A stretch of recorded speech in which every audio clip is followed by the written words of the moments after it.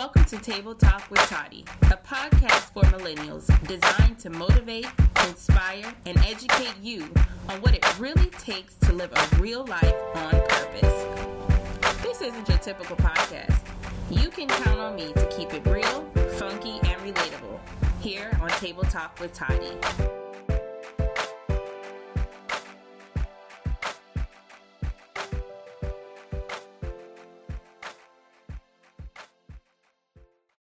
To a part where I know for a fact most entrepreneurs struggle with at some point in time in their careers.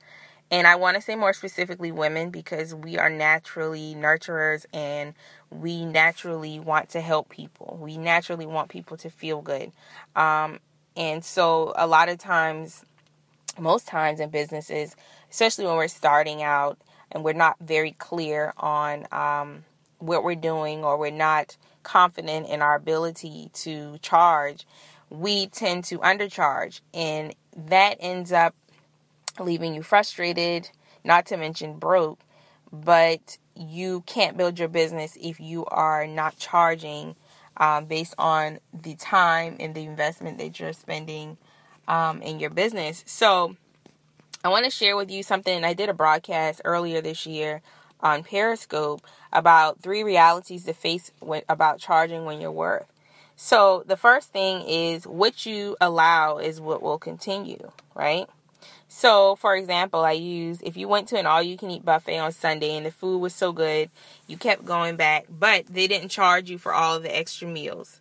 Most of us would keep going back to that place because they're not making you pay. So you're, in a sense, taking advantage. This is what happens in business. When you don't charge what you're worth and you discount people all the time, when you do get confident enough to raise your rates, those same people who you kept discounting, they're not going to want to pay your new rates. They're not going to see your worth because you kept letting them come back to the buffet for free, and you kept letting them come back at a discounted rate. So anyone on this planet, you're going to keep going back until you are made to pay what you're worth.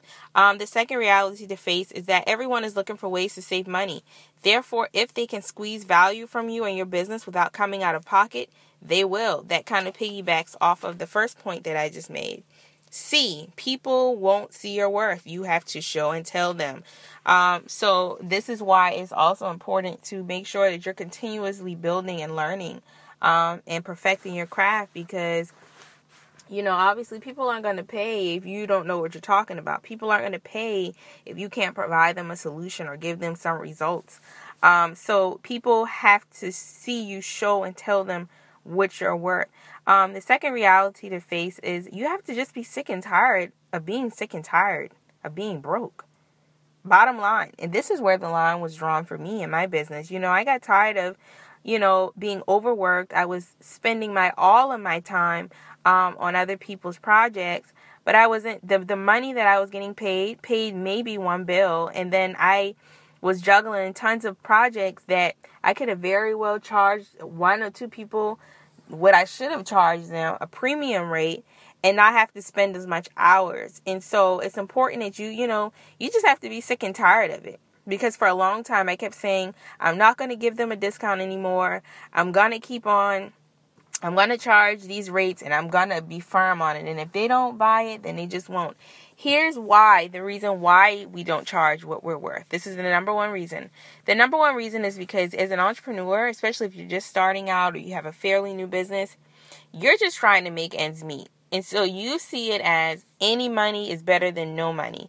That is the worst thing you can think when you're building a business, because you'll always just be working to pay a bill, and you'll never be working to have more than enough to pay your bill and be financially free and have the ability to travel, spend more time with your family, and do the things that, ultimately caused you to pursue entrepreneurship in the first place. So that is the second reason. And the third reason is it starts at your decision to be firm and consistent. So you have to be firm. So when you get sick and tired of being broke, you'll eventually decide to be firm and continuously charge your premium rate so that you can live the new American dream, which is entrepreneurship. Charging with your work. Another thing that's important is that people don't want to have a hard time paying you. So you want to make sure that it's easy to get paid. So this is where, having a PayPal or Stripe account comes into play. Having a card reader in your clutch, in your purse, so that you can always accept payments on spot. And another thing is automating your business. And we talk about this a lot in, building email lists. And we'll probably talk about it a few more times. But, if you have a product or service that has a flat fee or the price is the same for every client and you don't have to customize anything, make sure that it is available directly on your website, because this cuts back on time spent, corresponding, going back on phone calls and emails and all that stuff. So this is really important to know when charging what you're worth, because you won't be in business long if you keep undercharging and giving discounts.